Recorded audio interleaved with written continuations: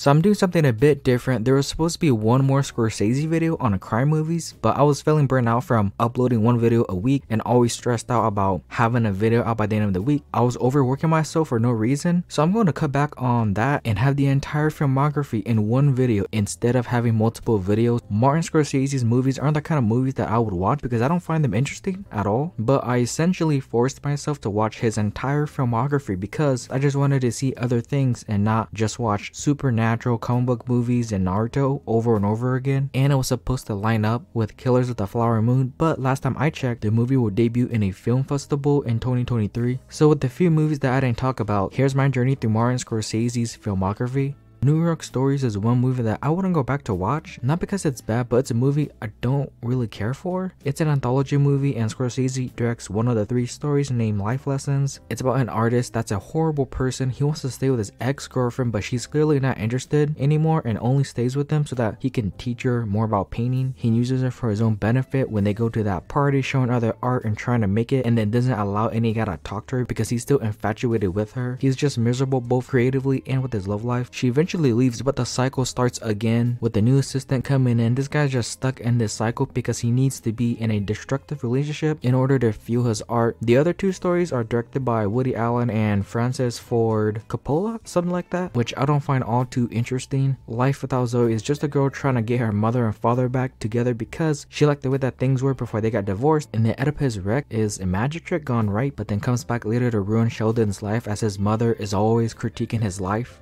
The Age of Innocence is not for me. Daniel Day-Lewis and Winona Ryder are in an arranged marriage, but Michelle Pfeiffer comes in and messes things up for this already arranged marriage. Having to see Daniel lie to everyone and going out to see Pfeiffer was just fine. Didn't really feel anything about it. When I was watching it, I want to watch something else, but I was like, you know what, I'll just watch it, just kind of push through it.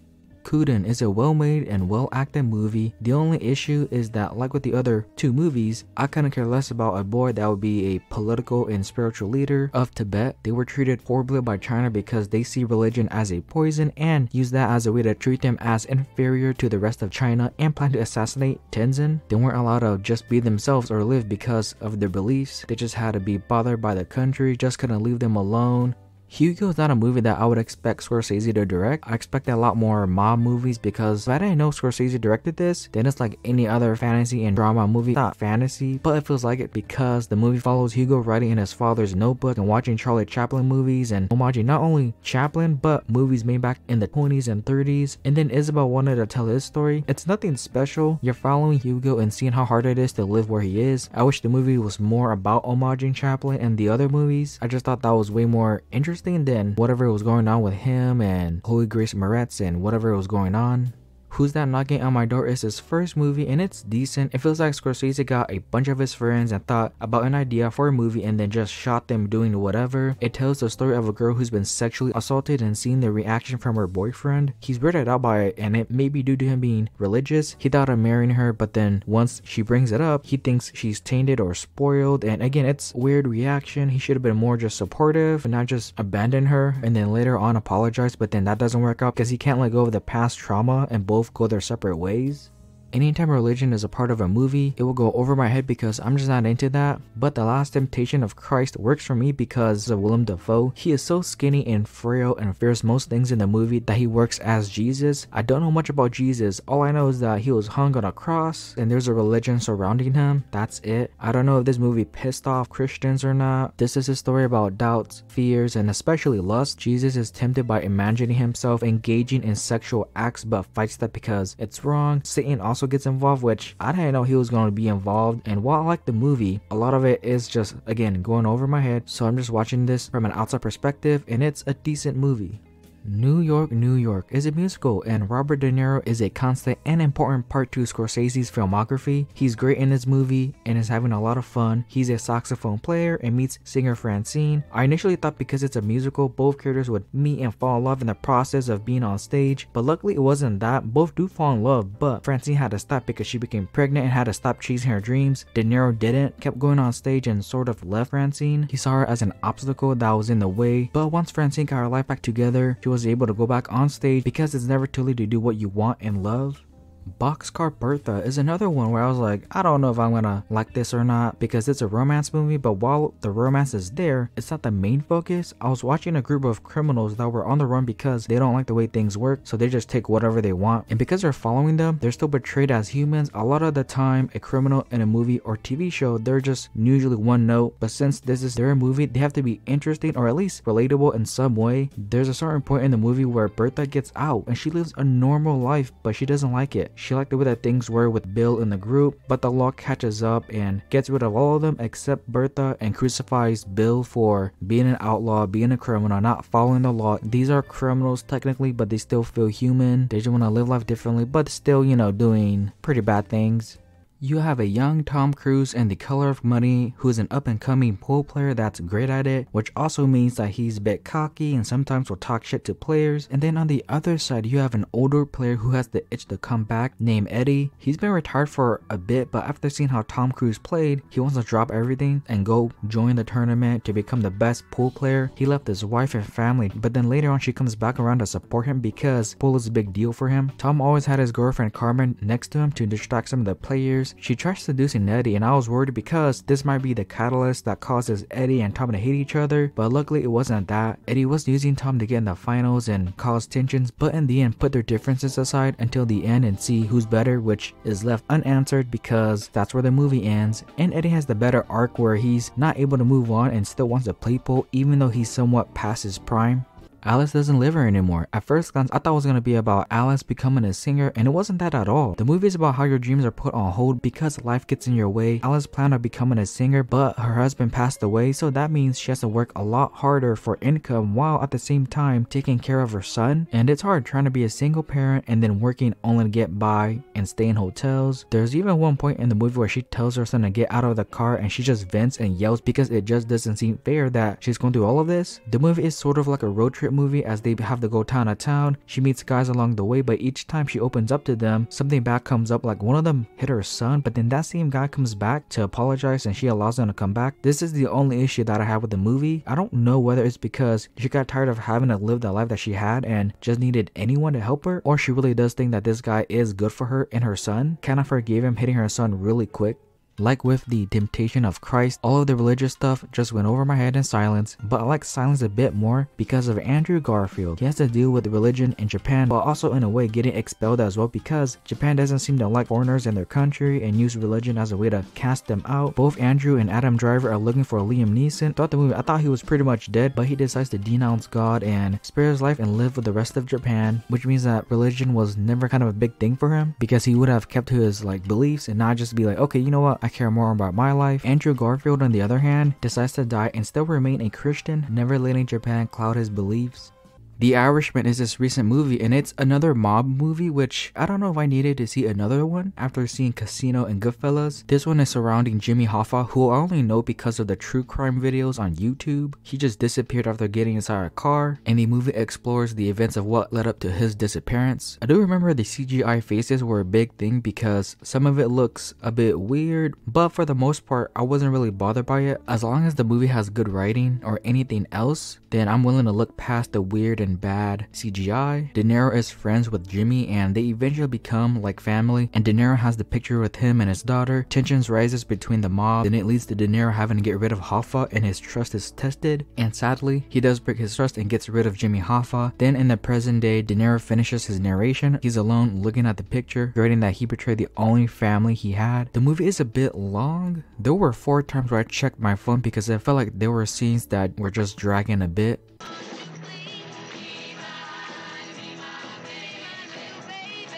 Mean Streets is a low-stakes movie that involves New York and the mafia, and I like this part of the movie, but also found myself somewhat checking out because it's a mafia movie. I'd rather watch Scorsese's other mafia-related movies, and low-stakes nature of the movie is good, but there's Taxi Driver and After Hours, so those are just other movies in Scorsese's filmography that I'd rather watch. You're following Charlie, and he's the middleman. He's trying to keep the peace between the mafia and the loan shark, and he's also Catholic, so he's torn and feels any choice that he makes, it's going to be wrong. He's seen seen and having an affair with Teresa, and both are involved in a car crash. Both are fine, but De Niro is nowhere to be found. De Niro is easily the best part of this movie. He's exploding mailboxes and just having a great time. And this is the first movie where De Niro and Scorsese were together, and Scorsese would just continue to bring him back. Gangs of New York is a revenge movie. Leonardo DiCaprio is also another actor that works well with Scorsese, who is seeking revenge against Bill the Butcher, who's pretty damn good in the movie. He killed DiCaprio's father. He spent some time with Cameron Diaz, but there's this one guy named Johnny who becomes jealous and knows DiCaprio's true identity and reveals it to Bill. DiCaprio has to blend in and get closer to Bill. The mob runs all of New York. It has no value to it anymore because everyone, or not everyone, but most people are corrupted, and if there's a fight, it will eventually lead to more violence. It's like the Wild Wild West, but set in New York, and the mob runs everything. DiCaprio kills Bill and brings Cameron Diaz with him to leave and live a new life somewhere else. I got spoiled on Shutter Island, and it was my fault. In high school, I went to the library to complete an essay that was due when lunch was over. I decided not to finish it the day before, but eventually I did, and with the free time that I had, I signed into my YouTube account and just watched some top 10 videos, and one of those videos were top 10 twists in movies. Shutter Island was one of them. DiCaprio was one of the patients, and so going in to watch the movie, a lot of the times I did look for clues in the background, which isn't the best way to watch a movie because you're also missing some of the movie as well. The old lady in the beginning shushing DiCaprio in the beginning was really the only one that was a clue, or at least I think it was a clue. If I wasn't spoiled, I would have taken everything at face value. There's no reason to believe that DiCaprio is a patient. He was never able to get over killing his wife and his kids drowning and kept running away from it. Both Mark Ruffalo and Ben Kingsley were good as people who helped DiCaprio get over his past trauma. Casino is about the rise and fall of Vegas. On one hand, this is a cool story. On the other hand, Vegas and gambling is something that's just not interesting to me. The mob had total control over Vegas. If someone was stepping out of line, then everyone knew and let that person know not to slip up again. But slowly as the movie progresses, De Niro and Nikki's relationship start to break apart. Sharon Stone gets involved, and then once De Niro dead, these characters are bad people, but also like them because it's fun watching them get away with stealing money or beating a person, which is pretty violent. When Nicky and his friend get beat with a bat, it's brutal. De Niro's also narrating again. It starts with him quote unquote dying in a car explosion, and then by the end we go back to him and he lives and is the only one who survived. Sharon Stone died of a drug overdose. Nicky died with his friend with a bat. Vegas is no longer run by the mob but now by a corporation, which in De Niro's words is Disneyland Vegas. No one really knows each other anymore, and it is watching I was like, man, this is kind of like Disney. Disney has a lot of IP right now with the Fox merger, so like what if Disney really does just like have everything? That would not be a good day at all. I thought The Aviator was gonna be about planes based on the poster. DiCaprio has sunglasses and he looks cool. Reminds me of Top Gun, but it wasn't really about that. The first half is this happy love story between DiCaprio and Cate Blanchett. Both seem really happy and DiCaprio on the outside seems fine. But once Cate leaves him and he's alone, the second half of the movie dives into how he avoids germs like people and actual germs as well. He doesn't really want to be part of the world or put himself out there, even though he's well known and a filmmaker. He has an inner struggle of wanting to be isolated from the rest of the world. In the end, he does open up a bit to finally going outside, but it's not concrete that he'll open up for the rest of his life. The movie is also about old Hollywood, and for me it was cool, but also can we move on from this? Bringing Out the Dead tells the story of a paramedic descending into madness just by the nature of his job, seeing people die, working late hours, driving around a rough neighborhood. The reason this movie is this high is because of Nicolas Cage. After going through his filmography, I really like him now. He starts off fairly normal and agrees to help save Patricia Arquette's father, but over time he loses his sense of reality. Cage gets into a car crash and he just gets up with his coworker like it's nothing, just laughs it off, thinks about killing Patricia's father who isn't really going to make it. So with Cage seeing all kinds of things, instead of bringing her father back, he needs to end his suffering. He's been seeing a lot of people coming in and on the outside as well with homeless people and sex workers, and he doesn't want to see any more suffering. Cage goes to Patricia's place and both accept death. The Departed would have been higher if the ending was Matt Damon getting away from the mob and being the mole inside the police force. Would have been a very bold ending, but the bad guy can't win in the end. DiCaprio is a mole within the mob while Matt Damon is a mole within the police force, and both have to lie out of their asses for a lot of this movie. And while there's clearly a good and bad side, both feel the same way of wanting out. DiCaprio is freaking out about going inside the mob. Matt Damon is lying to Vera Farmiga and she gets involved into why he's so distant. Alec Baldwin and Mark Wahlberg Wahlberg are in this movie, and I'm assuming it was intentional, but both are funny in the movie because they're being hard-ass asshole cops. DiCaprio uses Vera as leverage against Matt Damon and subverts their expectations when DiCaprio is killed off and he's free now, but Matt Damon is still stuck and also gets shot in the head. So now both are, I guess, free of the burden of lying and wanting out. After Hours tells the story of Paul Hackett's worst day ever. He works an office job and he's like, you know what, I want to go on a date because I'm bored. So he goes on a date and the girl isn't at her place, her roommate is, and already she's giving off super weird vibes. She's making a clay sculpture and is also seducing him, and the entire time it's just weird. I thought maybe he's getting catfish or got tricked into getting robbed or something, but the girl he's going on a date with finally shows up, but then the girl also has some issues that she's dealing with and commits suicide, leaving Paul to be the only suspect. He leaves and goes to a bar and conveniently meets the boyfriend of the girl that he's supposed to go out with. That's the only issue with this movie. Most things are convenient. By this point he wants to go home but can't get by the subway. He rejects an older lady and gets everyone to find and beat him. Gets inside of a clay and newspaper sculpture but then gets robbed, and again conveniently drops where he works and comes back around. All these weird things happen in the after hours of the day. I thought I didn't know anything about Goodfellas, but it turns out I know only one scene, which is the prison scene. I think I saw the scene on Binging with Babish, but they're in prison and somehow still doing pretty damn good. Cutting garlic, onions, and getting access to a kitchen in prison. No one bothers them at all. Henry is the main character and he narrates the movie, which Scorsese loves using, but Henry wants to be a gangster, meaning that he wants to take and do anything that he wants at any time. He gets involved with the wrong crowd, meets De Niro, see how things are done when you don't want to follow orders, and at a certain point they're untouchable. They can do whatever they want, but the murder of Bats gets Tommy killed. Henry is in a relationship with Karen and he cheats on her, and both almost die because of De Niro. Henry starts having a drug addiction, and the normal and boring life that Henry wanted to avoid catches up to him and has to live the normal life by the end. The adventures of taking whatever you want, killing people, and getting rid of them is no more. Taxi Driver is a lot more than De Niro being a taxi driver and meeting different people from different walks of life. He becomes a taxi driver after coming back from the war, and there's nothing done for him. No one is making sure that he's okay. He's left alone and has to suck it up and try to move on for more. Because of this, he sets out to save the world and save Jodie Foster as well from prostitution. Both are stuck in a place of needing help, but the people who have the power just don't want to help. De Niro's also able to go on a date and be fine, which I thought would have gone bad. He doesn't really socialize, sort of in his own head for a lot of the movie. He tries to assassinate the president but fails and then doesn't get caught. He's able to somehow get by, save Jodie Foster, but isn't able to save himself or get help as he's still a taxi driver by the end of the movie. Raging Bull is about ego and insecurities. De Niro has everything in the beginning of the movie. He was a well-known boxer who always won, had a beautiful wife named Vicky. Joey always had his back, and most of his life was pretty chaotic. However, there's one major issue and person that ruins it. It's him. Starts becoming jealous and insecure about Vicky hangs out with. I'm assuming getting hit in the head a bunch of time causes his random fits of rage to Vicky, previous girlfriend, and Joey. Because of these behaviors, he pushes everyone close to him away. Joey doesn't have his back anymore, which means that he's losing matches, and he only counts a loss if he's knocked out. Vicky wants a divorce and custody of their kids, and now he's left alone. All these events took place from 1941 through 1964. If he was just not, I guess, a raging bull, then everything would have been good. He's doing stand-up by the end, and maybe he's changed after all of this. At least I would like to think that he's able to have an introspection and learn from his mistakes.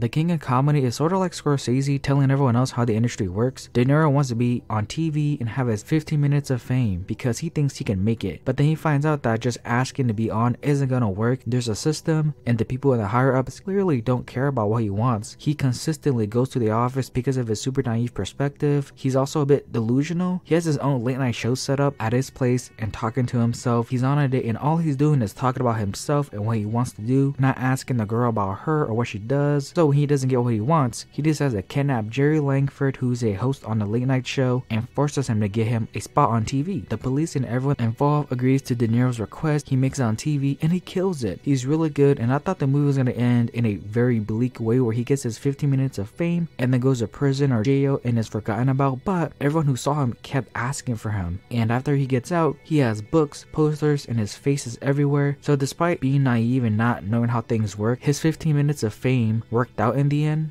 The Wolf of Wall Street is a lot of fun. DiCaprio decides to steal from the rich with scam calls, and then it would eventually lead to having a big ass office and hiring a lot of people. The work culture is pretty chaotic. The movie opens up with people throwing a little person on a bullseye target, and honestly, office job had this much fun for most if not the entire work hours, then I would happily work an office job. The only issue is that they're scamming people and the people with power aren't the best. Jonah Hill is introduced as an awkward and timid character, and as the movie goes along, he becomes more of an asshole. He eats a guy's fish, which he shouldn't even have brought in the first place, and then fires him because he was stepping out of line. He gets John Berthel in trouble because he got punched by him, and he just couldn't get past that, couldn't stand the fact that he was put in his place. So seeing his progression was fun. DiCaprio has everything, lots of money, fun but really chaotic, messed up work culture, got Margot Robbie. Like, what could possibly go wrong? Well, over time, she doesn't want to be with him anymore. Jonah Hill starts to ruin relationships with John Berthel and others that would lead to their downfall, and both getting drugged, which was a scary but also fun part, both trying to move and finding different ways to function, and then if they're not careful, then a lot of people would be hurt. He almost killed his kid, and it's the final straw for Margot Robbie. DiCaprio is addicted to drugs and is a part of why things didn't work out. Drugs were used in the office, at his house, and both Jonah and DiCaprio used the drug in the end. He's eventually caught and goes to prison for stealing and not paying for taxes. After that, he has a normal life and is working as a host to make his living because he's great at giving speeches or like a lot of fun. It's all like bullshit, but it's like, yo, you know what? You're really good at pitching stuff and just giving a really damn good speech.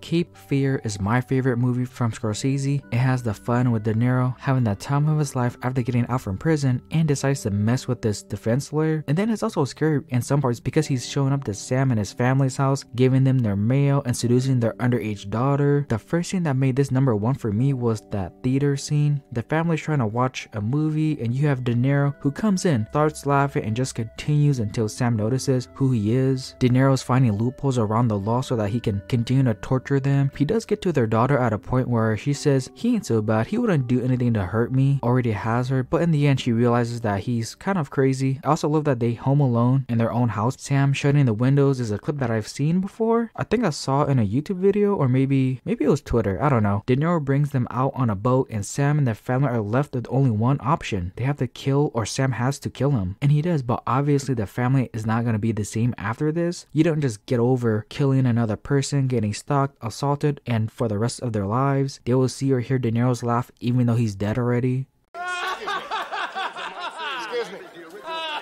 And that was it for Martin Scorsese's filmography. There's not a single bad movie that he's directed. The bottom 4 movies are movies I just don't care about. Before going through the movies, I thought I was gonna get a ton of mafia movies with the fine first movie because all I heard was Casino, Goodfellas, and Taxi Driver. But Scorsese has a diverse set of movies, and I'm glad that it wasn't just mafia movies. Scorsese shows that he can do a lot more than that. He can tell a story of a single parent struggling to get by, or a guy going on a weird ass date and then having the worst day of his life, and he can even do comedy. So that is it for me, and this has been The Road So Far.